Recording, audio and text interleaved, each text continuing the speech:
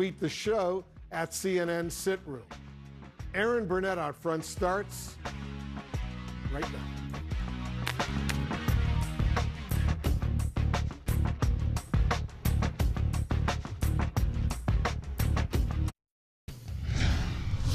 Out front next, Congresswoman Liz Cheney promising she'll have something to say as the Republican Party gears up to cancel her for not touting Trump's election lie.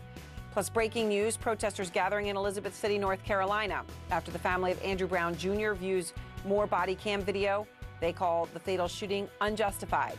And states of emergencies, long gas lines, markets tanking. In the United States, fears of a gasoline shortage growing. Let's go out front.